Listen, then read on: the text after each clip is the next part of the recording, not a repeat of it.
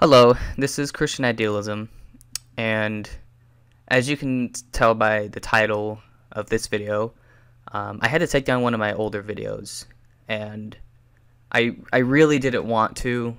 I was really hesitant at first, but I feel like I need to fix my mistakes, and so in this video I'm going to explain kind of why I'm taking it down. And before I kind of get into the reasons, I just want to let you know, guys, like, always be fine with fixing your mistakes. If you make a mistake, try to fix it, try to retract it, try to, like, be honest with yourself, right?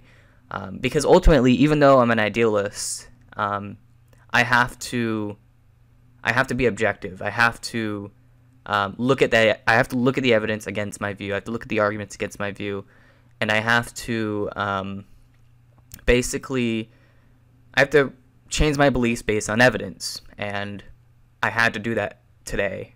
I had to change my beliefs based on new evidence that came forth that I didn't know before, and that's why I'm taking down one of the videos in that series. So let's get into it. So the reason why I'm taking it down is because there are similarities between what's called schizophrenia and psychedelic experiences. Now, if you go back to the video, if you watched it, my basic argument was simply that because there is a decrease in overall brain activity and an increase in experiences, then therefore the brain is not producing those experiences. However, there seems to be similarities between a decrease in overall brain activity with people who have schizophrenia. And there's one study, it's called Reduced Structural Connectivity in Frontal Lobes of White Matter Tracts in the Associated Loop in Schizophrenia.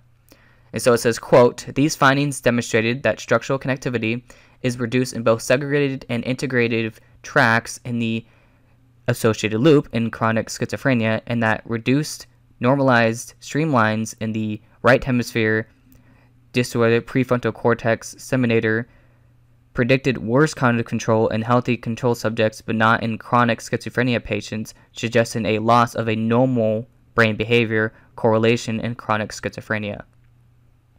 So this is very similar to the argument that Kastrup makes, that because there's a decrease then in brain activity, then there can't be an increase in experiences. But yet, there's something very similar that happens with schizophrenia, where you basically have people that will hallucinate and have like these crazy experiences, but yet it's still based on the brain. There's still a physical basis, even though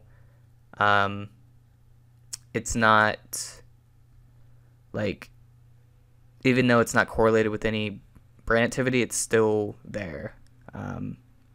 Now, the objection I had initially was this.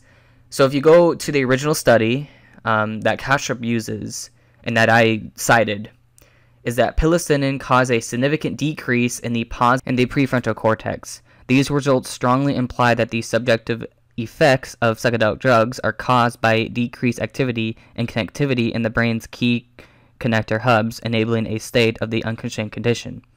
So I use the example of the prefrontal cortex. And then if you go to another study, which is actually a meta-analysis of schizophrenia, it says, quote, "Our results suggest that schizophrenia patients demonstrate an increase in spontaneous brain activity, and specifically what I want to point out here is the medial prefrontal cortex, which if you go back to the other study, there is a decrease in that activity, but yet in schizophrenia it seems like there's an increase." So that's kind of the objection that I used initially. I thought that this was like a direct contradiction, like this showed that there cannot be any link between psychedelic experiences and schizophrenia, which I still hold to that view. I do think that the evidence is not sufficient enough to say that psychedelic experiences are schizophrenic.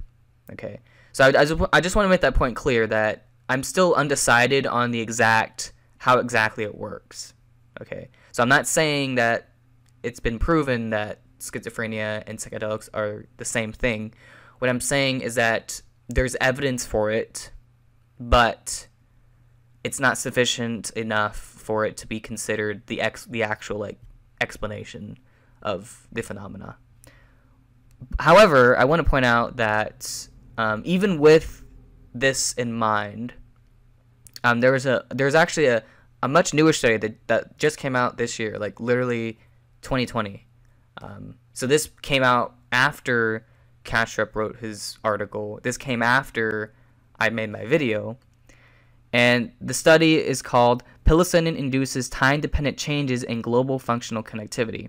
It says, quote, "These results suggest that the integration of functional connectivity in sensory regions and the disintegration in associated regions may underlie the psychedelic state and pinpoint to the critical role of the serotonin 2A and A1 receptor systems. Furthermore, baseline connectivity may represent a predictive marker of the magnitude of changes induced by psilocybin and may therefore contribute to a personalized medicine approach within the potential framework of psychedelic treatment." So this study is actually very new, and what it does is it actually gives a hypothesis for a physical basis of psychedelic experiences. And so if this is the case, then this new data, there's new evidence that kind of came up, seems to undermine the conclusion that psychedelic experiences are not created by the brain. And in fact, there seems to be evidence that there is some sort of physical basis for psychedelic experiences. And I also want to point out that I looked into Kastrup's work. I even had someone email Edward Kelly, and none of them had the answer to my objection to this kind of objection. So like, there's nothing in Kastrup's work that addresses this objection, and there's nothing in Kelly's work that addresses this objection, at least not right now. Now, of course, I want to also point out that I could be wrong now. Like, maybe I am missing something. Maybe I'm making a mistake. Maybe I should keep the video up. But for now, I'm going to not have the video up at all, because I feel like the argument in it is it's not clear enough. It's not strong. I don't think it's sufficient enough to be used as evidence for idealism. So it could still be evidence for idealism. The arguments could still work. Like, maybe there's something I'm missing, right? But I think with this new evidence, while I wouldn't say that the argument that I made in my original video has been completely debunked, I think that it's been critiqued enough that there's enough reason that it should not be used as an argument for idealism. In other words, what I'm saying is that the argument that I used in my video from psychedelic experiences is not sufficient as an argument. So I'm not saying that the argument doesn't work. I'm not saying that it's been debunked or anything like that. What I'm saying is that it's not good enough. It's not an argument that I think I'm going to be using any longer, which is unfortunate, because I've actually, when I had my discussion with Tom Jump, for example, I used that argument, and I also cited the argument in other videos that I've done a few times. And so unfortunately, I can't, I'm not going to go back to all my videos and cut out every single time I use the argument, but I'm just going to take down that one video, because that's the video that kind of based the argument around. So yeah, that's pretty much it, guys. But again, if Kastrup has some good response to my concerns here, then I will bring the video back up. I will use it again if I think that there's a good kind of a good explanation that he gives for why this does not threaten the argument that he makes. So again, I'm totally good with changing my views back to where they were before. But for now, I think I'm gonna have to take down the video, and The other thing I want to mention is that Inspiring Philosophy is also going to be taking down his video. However, he's only going to be taking down, he's going to take it on the video and then cut out the sections where he uses the argument and then re-upload his video. Because I think we can both kind of agree, we're kind of both on the same page that at least with this new data involved, Kastrup's argument does not work. So we're not going to use it. But yeah, that's pretty much it. But I also want to point out, I think that's most important to point out here is that the objections I brought up in this video only apply to that argument. So all the evidence, like literally all the other arguments that I use on my channel are not affected by this argument. So basically, things like near-death experiences, PSI phenomena, the things that I've been going over in my current quantum hermeticism series, like none of the arguments that I use in those videos are affected by me taking down this one video. It's only affecting that video, and that's it. So like all the arguments from quantum mechanics, all the arguments from, you know, pretty much everything else is good except for this. So yeah, that's pretty much it, guys. Thank you guys for watching.